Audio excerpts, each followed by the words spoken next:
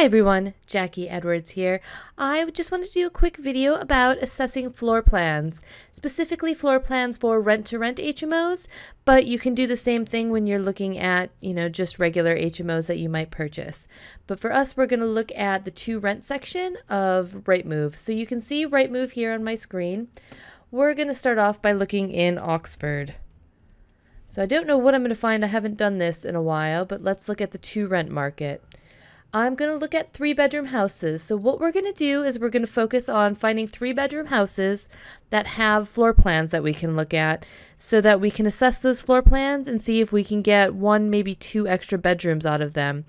So that, as an HMO, we can kind of increase the value of the property, bring in more income, more cash flow, and more profits from them. So what I'll do is I put in Oxford and I went to rent.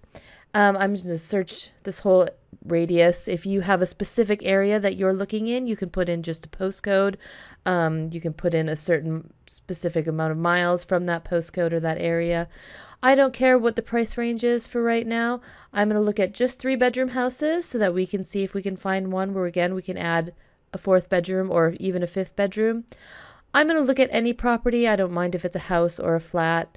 And the magic button here is to include let agreed properties, because again, those are the ones we know what they're rented at, so what their actual price was, and we can also kind of monitor them because sometimes things fall out before they kind of get finalized, and if something were to fall out and it would come back on the market, the owner is likely to be a little bit more desperate to start getting the rental income coming in.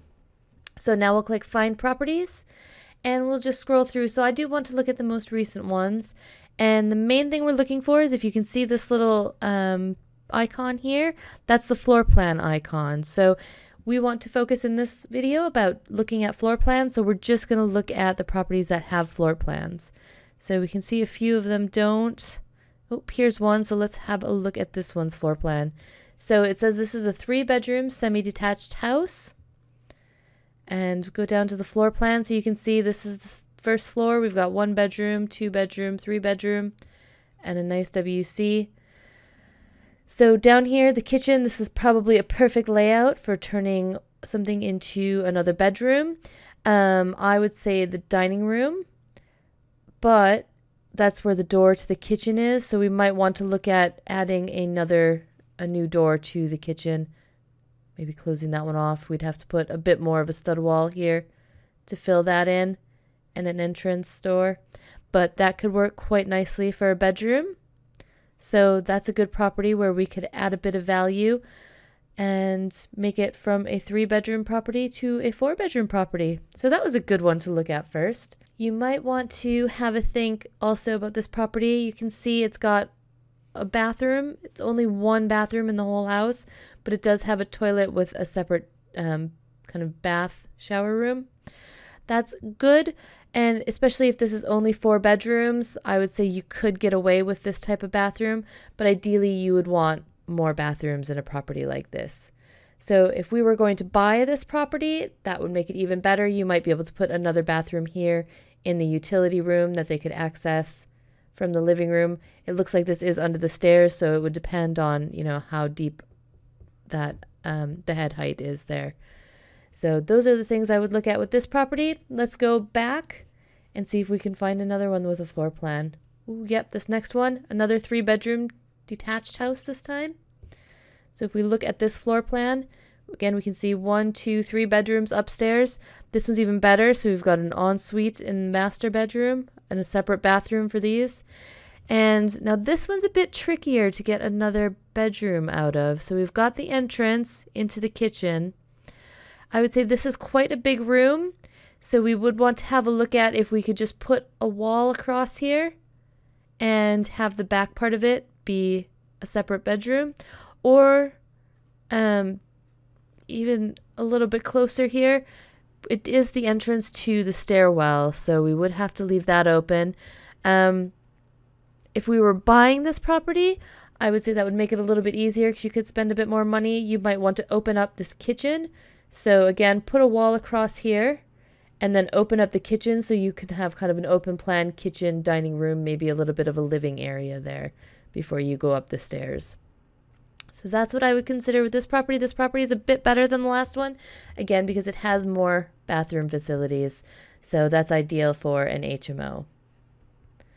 Let's see if we can find another one. Yep, another 3-bedroom house. So again, we've got 1, 2, 3 bedrooms upstairs with a full bathroom. And this one's perfect for adding an extra bedroom because we've got almost a separate dining room and a separate reception room. So it looks like this is the entrance. We can go straight into the kitchen and straight up the stairs from there.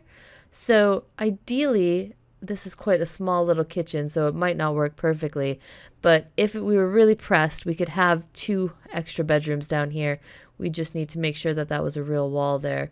So we could have 5 bedrooms in this property. Again, because there's only 1 bathroom, that wouldn't be ideal. And because the kitchen's quite small, that probably wouldn't be great. So I would suggest putting this front reception room into a bedroom. And if we were buying this property, I would say open this out and have an open plan kitchen and dining room. So with 4 bedrooms, you could probably get away with sharing 1 bathroom. Or again, maybe you could squeeze another one in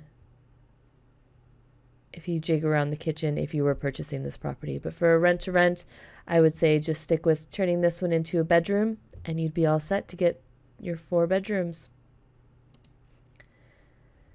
We'll see if there's maybe one more that we can look at.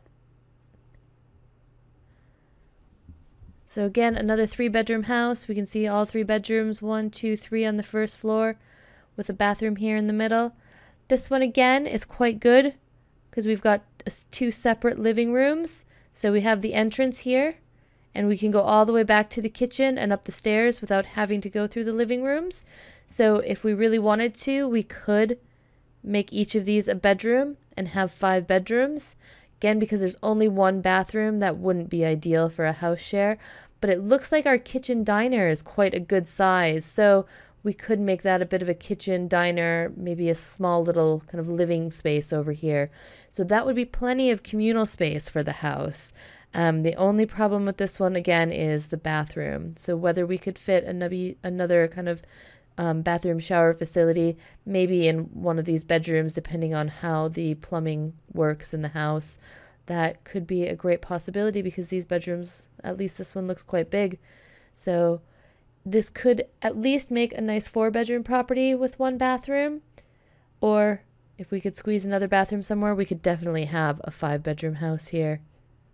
And now that I'm in this flow of it, let's look at one more.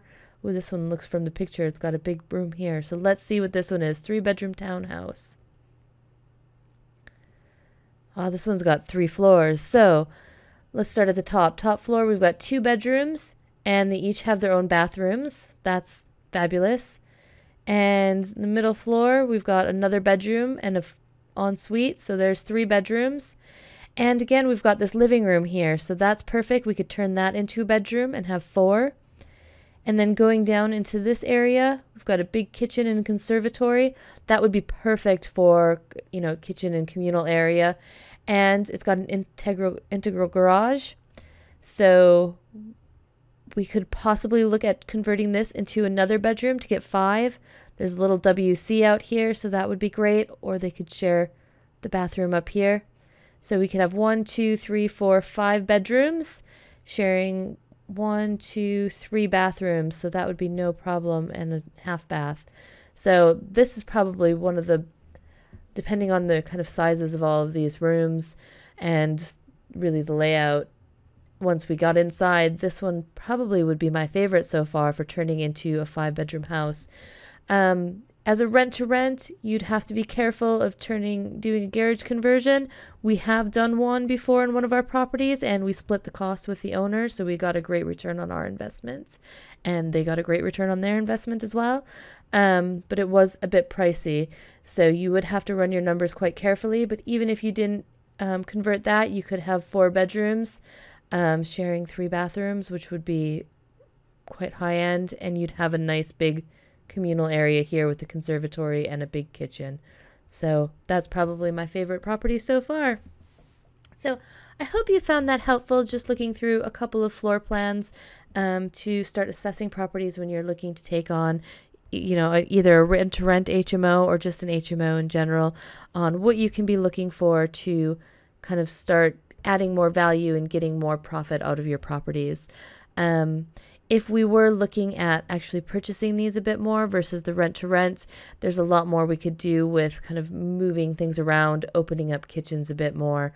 But again, we just stick with as easy as possible for a rent to rent scenario where you can turn a living room or a reception room into a bedroom.